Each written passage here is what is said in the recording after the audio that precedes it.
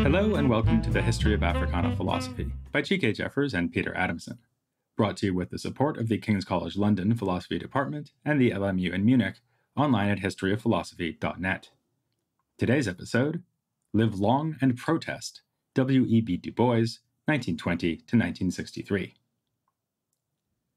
When the quintessential African-American scholar and activist W.E.B. Du Bois turned 70 in the year 1938, he decided to write an autobiography.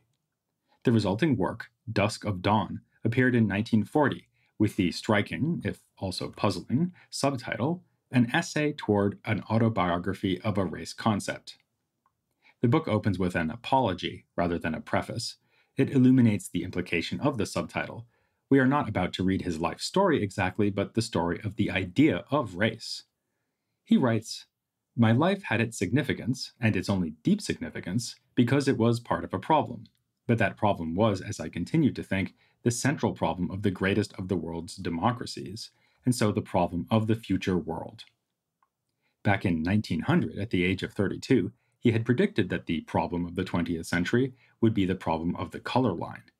Some 4 decades later, he felt ready to explore this problem through the unique prism of his life story, saying in the apology, "I seem to see a way of elucidating the inner meaning and significance of that race problem by explaining it in terms of the one human life that I know best." He assumed that that life was drawing to a close. At the very end of the book, he records remarks he offered at the public celebration of his 70th birthday, including the serene boast, "I have never shared what seems to me the essentially childish desire to live forever." As it turned out, though, Du Bois came closer to living forever than most people do. When 1957 rolled around, he began work on another autobiography, 17 years after the publication of Dusk of Dawn. He completed a manuscript over the next couple of years before his move to Ghana in 1961 and his death in 1963. A Russian translation was published while he was still alive, but it was not until 1968, the year of the centenary of his birth, that this final book of his was published in English, with the main title, The Autobiography of W.E.B. Du Bois. Again, there was a striking subtitle, A Soliloquy on Viewing My Life from the Last Decade of its First Century. That may sound like Du Bois was beginning to be more optimistic about achieving immortality, but in the book's opening chapter, Du Bois accurately predicts that he will not reach a full 100 years, since life seldom goes by logical completeness. Still, he felt near enough at that point to speak with a certain unity. It is time for us, too, to speak with a certain unity. Du Bois has come up, at least in passing and often enough, in a prominent role in every scripted episode of this series of podcasts, since our first episode focusing on him, which was episode 66. In episode 68, we featured him throughout the episode, covering many of the important events of his life from 1900 to his death in 1963, as a useful way of introducing the general topic of Africana philosophy in the 20th century. In today's episode, we will especially highlight his 1920 book, Dark Water, and 1940's Dusk of Dawn. This is not to say that he will go unmentioned in future episodes. He was a monumentally influential figure, and other Africana thinkers continued to react to him, take inspiration from him, and on occasion criticize him. His status as a major thinker was, of course, first secured with his 1903 classic, The Souls of Black Folk. In the Apology, in Dusk of Dawn, Du Bois identifies the souls of Black folk, Dark Water, and Dusk of Dawn itself as a trio of similar efforts. I have essayed in a half-century 3 sets of thought centering around the hurts and hesitancies that hem the black man in America. As sets of thought, these books may be seen as distinctive. They do not fall neatly into the categories of history, sociology, and fiction, like most of the other books he published before 1940. For those who are interested in Du Bois as a philosopher, these 3 books are the most important ones to read. Continuing to describe the trio in the Apology, Du Bois refers to the souls of black folk as a cry at midnight thick within the veil. We have already explored much of what is important about souls of black folk, as this is where we found the notion of double consciousness and his criticism of Booker T. Washington. His characterization of Dark Water is very different. He calls it an exposition and militant challenge, defiant with dogged hope. There is indeed a confrontational militancy that marks the 1920 book as different from its 1903 predecessor. If it is defiant, it is in part by defying expectations with regard to genre and structure. It is a collection of essays, but interspersed between these essays are short stories and poems, resulting in a unique balance of discursive prose with creative writing. The themes of the book vary widely, but some trends emerge. In the essays, a dominant theme is the promotion of egalitarianism, with Du Bois showing a strong commitment to equality across lines of difference in a number of different spheres of social life. Naturally, one of the forms of equality he presses readers to recognize is racial equality. This idea comes to the forefront in an essay called The Souls of White Folk, a title that obviously plays on the title of his earlier book. One wonders what it might have been like if he'd continued the pattern and given us the souls of Filipino folk, the souls of Arab folk, and so on. The essay seeks to pierce the myth of white superiority and reveal behind it the spectacular ugliness of European colonial domination. It also reminds us that so-called white people are, after all, mere humans, and like all humans have the capacity for both great accomplishment and great evil. When discussing Du Bois's 1897 essay, The Conservation of Races, we saw that he was a pioneering figure with respect to the now common view that race is fundamentally a social rather than biological form of group difference. This way of thinking about race comes through still more boldly in The Souls of White Folk, where Du Bois claims, "The discovery of personal whiteness among the world's peoples is a very modern thing, a 19th and 20th century matter indeed." Alongside the expected theme of racial egalitarianism, the Du Bois of Darkwater turns out to be remarkably committed to egalitarianism in economics, politics, and gender. Of Work and Wealth is the essay that most clearly reveals his turn to a socialist view of economics. Du Bois argues that, just as ownership of laborers was eventually recognized as unnecessary and wrong in the case of slavery, the private ownership of land, tools, and raw materials should be challenged and ultimately eradicated.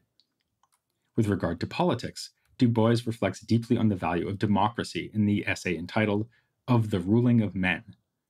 It contrasts sharply with the aristocratic elitism of his 1903 essay, The Talented Tenth.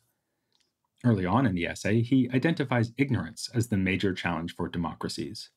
When even the most intelligent and well-educated part of the population has only limited knowledge about a limited number of things, how do we justify placing power in the hands of the masses, among whom outright ignorance is so widespread?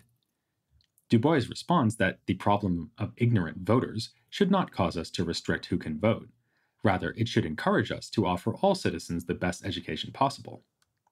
He then further turns the problem of ignorance on its head by arguing that you know yourself better than anyone else can know you. This means that any restriction on political participation necessarily deprives society of relevant knowledge. As Du Bois puts it with his usual eloquence, the vast and wonderful knowledge of this marvelous universe is locked in the bosoms of its individual souls. To tap this mighty reservoir of experience, knowledge, beauty, love, and deed, we must appeal not to the few, not to some souls, but to all. Unfortunately, Du Bois does not stop to tell us how we should relate this position to his earlier thoughts on the cultivation of an educated African American elite. When writing The Talented Tenth, he did not hesitate to use the term aristocracy positively, posing the rhetorical question, can the masses of the Negro people be in any possible way more quickly raised than by the effort and example of this aristocracy of talent and character? Was there ever a nation on God's fair earth civilized from the bottom upward? In Of the Ruling of Men, by contrast, he argues that aristocracies are bound to be substandard in comparison to democracies. This is not because of corruption among elites, as many would suspect, but because the best and most effective aristocracy, like the best monarchy, suffered from lack of knowledge. These remarkable pieces notwithstanding, many see The Damnation of Women as the most outstanding essay in Darkwater. It may take a place alongside works like John Stuart Mill's The Subjection of Women, as a tour de force of feminist thought by a prominent male philosopher. Du Bois points to the inequality involved in the fact that motherhood generally comes at the expense of education and a career. If this is how women are damned, then here is his proposal for their salvation. The future woman must have a life work and economic independence. She must have knowledge. She must have the right of motherhood at her own discretion. The present mincing horror at free womanhood must pass if we are ever to be rid of the bestiality of free manhood. As so often, Du Bois speaks to the controversies that are still ongoing today, in this case over reproductive rights in the United States. He staunchly defends a woman's right to motherhood at her own discretion. As the essay goes on, Du Bois focuses on the specific history, challenges, and conditions of Black womanhood. As he explains in the essay's final paragraph, he aims to pay tribute to Black women's resilience in the face of all they have suffered.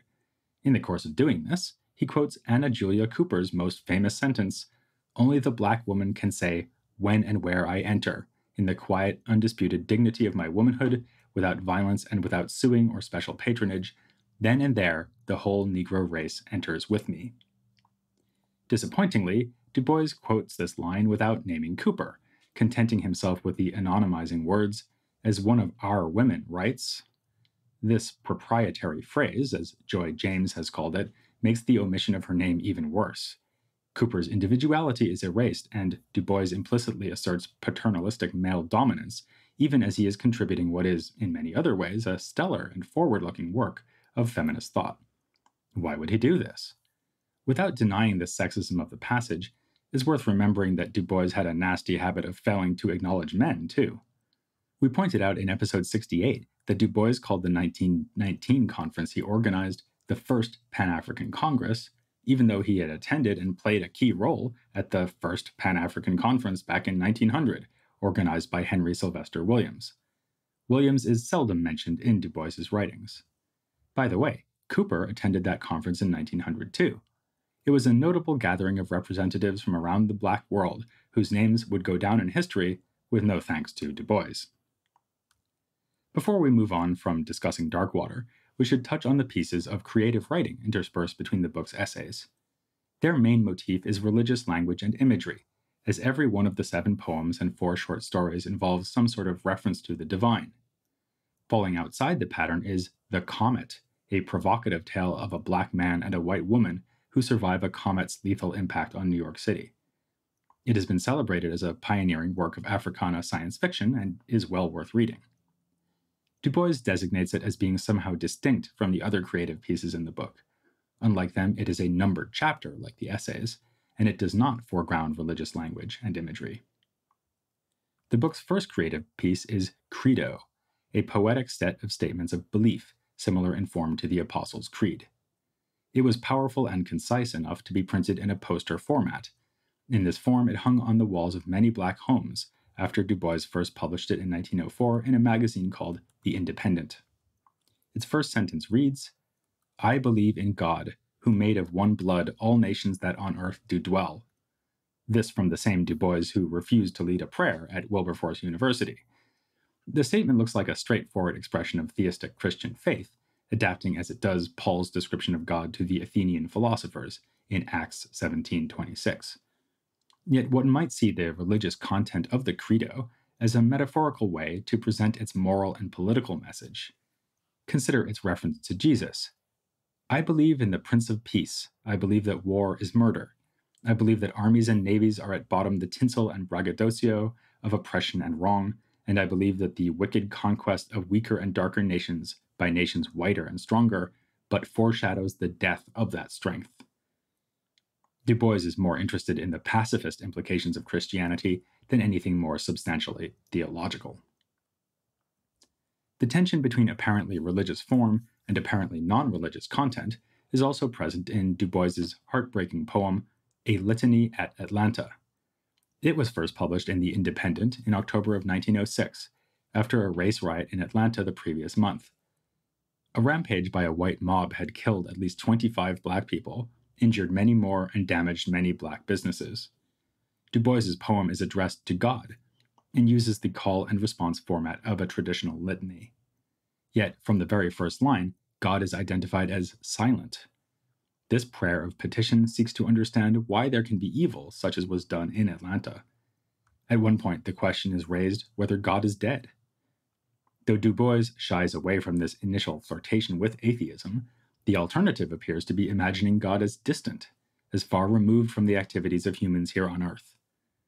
Du Bois also poses the question whether God could be white, prefiguring the investigation of the problem of evil in the professional philosopher William R. Jones's 1973 book, Is God a White Racist?, a preamble to Black theology. By the end, the prayer addresses a God of a godless land, provoking the thought, wouldn't that be no God at all? Why, though, would Du Bois draw the reader toward serious consideration of agnosticism, if not atheism, in the traditional language of the Church?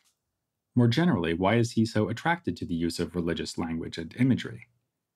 Possibly he separates the truth of religious claims from the aesthetic and ethical power of their language and imagery. For the artist who wishes to communicate ethical and political messages, such language is useful, if not indispensable, as an instrument. Between Dark Water and Dusk of Dawn lie a couple of decades of work by Du Bois from 1920 to 1940. His book, The Gift of Black Folk, yet another play on the title of The Souls of Black Folk, was published in 1924 as a part of a series of books on the contributions of ethnic minorities to the United States, commissioned by the Knights of Columbus. The other two books that appeared in this series were entitled The Jews in the Making of America and The Germans in the Making of America. The subtitle of Du Bois's book was thus The Negroes in the Making of America. It duly covers the topics of Black explorers, Black labor, Black soldiers, Black pursuit of freedom, the experience of Black women, Black art, and the Black spirit. Another important work of the 1920s is his 1926 essay, Criteria of Negro Art, which we've discussed previously. And speaking of art, his 1928 novel, Dark Princess, is among his most interesting reflections on solidarity among non-white peoples in the face of white supremacy. Central to the story is a love affair between an African-American man and a princess from India. The princess is involved in a plot alongside co-conspirators from other parts of the non-white world, Arabs and East Asians, to end white dominance of the globe. A major issue in the novel is the question of how those not long removed from slavery can contribute to such a global struggle. The early 1930s featured one of Du Bois's most controversial changes of mind.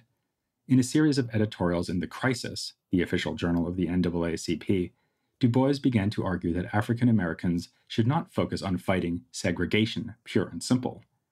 The target should be discrimination, not separation, and some of the energy spent fighting segregation would be better spent on Black self-organization. In the long run, human development is best served by contact across lines of difference, so segregation must die if humanity is truly to flourish. In the short term, though, the priority should be the achievement of economic emancipation through voluntary, determined, cooperative effort. This new stance put him in conflict with the organization he had helped to found, the NAACP, and he resigned from his editorship of The Crisis and his position on the board of the organization. Back at Atlanta University, he published what some see as his greatest work, and certainly his greatest work as a historian, Black Reconstruction in America. Here he sought to replace the dominant and utterly racist school of thought among professional historians concerning the time period following the Civil War. This view painted Reconstruction as a terrible time during which the South was subject to military occupation and corrupt rule by state governments, which included inept former slaves. Du Bois, by contrast, showed how much was accomplished during the attempt at democracy during Reconstruction, such as the establishment of a system of public education. The book displays the growing influence of Marxism on Du Bois, most famously in his treatment of enslaved African Americans as a revolutionary proletariat who helped to end slavery through a general strike. But let's move on to Dusk of Dawn, which, like Dark Water, is too often neglected in favor of the earlier Souls of Black Folk. Having described Souls as a cry at midnight and Dark Water as hopeful and militant challenge, he writes of his initial idea for another book. This, the third book, started to record dimly but consciously that subtle sense of coming day which one feels of early mornings, even when mist and murk hang low. The contradiction of the title suggests that, on the one hand, Du Bois sees a coming end to the dark night of hopelessness engendered by the system of Jim Crow. In the dawning light, he can discern a path to freedom and equality. On the other hand, we are still at dusk. Much remains hazy, obscure, and even contradictory about that way forward. Dusk of Dawn is therefore a reflection on how to proceed in a situation both promising and confusing. In this twilight, we must hope that the sun is rising, not setting. The book is, however, also an autobiography. Its first chapter, The Plot, exemplifies the book's combination of Du Bois's personal development with an interest in illuminating the meaning of race in world history. It offers a summary of his changing thoughts about race, framed by broader developments in thought and politics. Chapters 2 through 4 begin recounting the story of his life, from his birth in 1868 to the formation of the NAACP in 1909. Chapters 5 to 7 then interrupt this story, a substantial digression that makes up no less than a third of the book. At the beginning of this section, Du Bois writes, "I want now to turn aside from the personal annals of this biography to consider the conception which is, after all, my main subject." Finally, he resumes the story of his life from 1910 to the time of writing. Actually, we have to apologize for calling the middle part a digression, because Du Bois himself says, "My discussions of the concept of race and of the white and colored worlds are not to be regarded as digressions from the history of my life. Rather, my autobiography is a digressive illustration and exemplification of what race has meant in the world in the 19th and 20th centuries." So, if anything, it is the autobiographical chapters that are tangential to the central material of chapters 5, 6, and 7. Chapter 5, The Concept of Race, has gained a lot of attention. Du Bois explores his ancestry, contrasting the identifiable European ancestry on his father's side to his lack of knowledge as to his most recent ancestor to live in Africa on that side. His connection to Africa on his mother's side is reasonably well established, as we know that his great-great-grandfather, Tom Burghardt, was born in Africa. Culturally, however, his mother's family was representative of New England, where they had been for generations. Du Bois eventually quotes Heritage by Countee Cullen, one of the great poets of the Harlem Renaissance, and for a short time Du Bois's son-in-law. Cullen famously asks in his poem, "What is Africa to me?" Du Bois echoes this question and admits that his tie to Africa is something he can feel better than explain. The mark of African heritage is there in skin color and hair, but science has not shown that these physical differences are of any deep significance. He finally concludes, "But one thing is sure, and that is the fact that since the 15th century, these ancestors of mine and their other descendants have had a common history, have suffered a common disaster, and have one long memory. The actual ties of heritage between the individuals of this group vary with the ancestors that they have in common and many others, Europeans and Semites, perhaps Mongolians, certainly American Indians. But the physical bond is least, and the badge of color relatively unimportant, save as a badge. The real essence of this kinship is its social heritage of slavery, the discrimination and insult, and this heritage binds together not simply the children of Africa, but extends through Yellow Asia and into the South Seas. It is this unity that draws me to Africa." Again, Du Bois here depicts race as a social phenomenon. It has to do with the interaction of people over time, not with what is in their blood. The passage has been criticized as a glorious non sequitur by Kwame Anthony Appiah. Du Bois tells us that being a victim of discrimination and insult is something Asians and the peoples of the Pacific Islands share with Africans. So why would this unity draw him specifically to Africa? As Appiah puts it, how can something he shares with the whole non-white world bind him to only a part of it?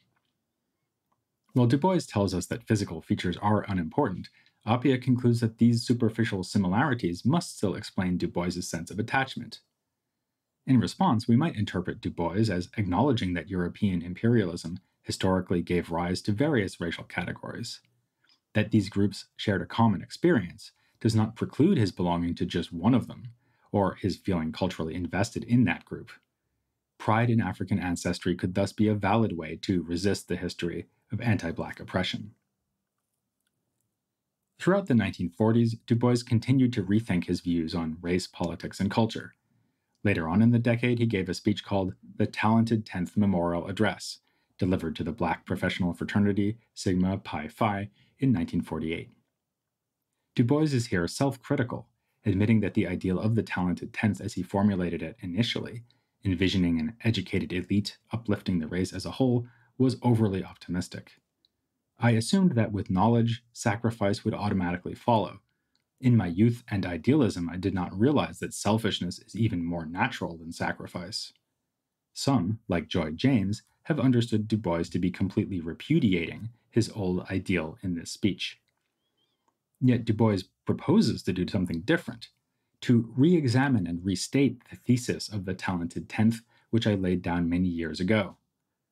By the end of the address, he advocates a new idea of the talented tenth, the concept of a group of leadership, not simply educated and self sacrificing, but with clear vision of present world conditions and dangers, and conducting American Negroes to alliance with culture groups in Europe, America, Asia, and Africa, and looking toward a new world culture. Given his now long standing socialist turn, this vision will, of course, include an anti capitalist outlook. We have seen that this socialist turn brought with it a strong commitment to egalitarianism, but Du Bois does not seem to have given up completely on his earlier elitism. He refers to this newly idealized group not as the talented tenth, but as the guiding hundredth. This anti capitalist vanguard should help lead the way forward for African Americans and through them, the world.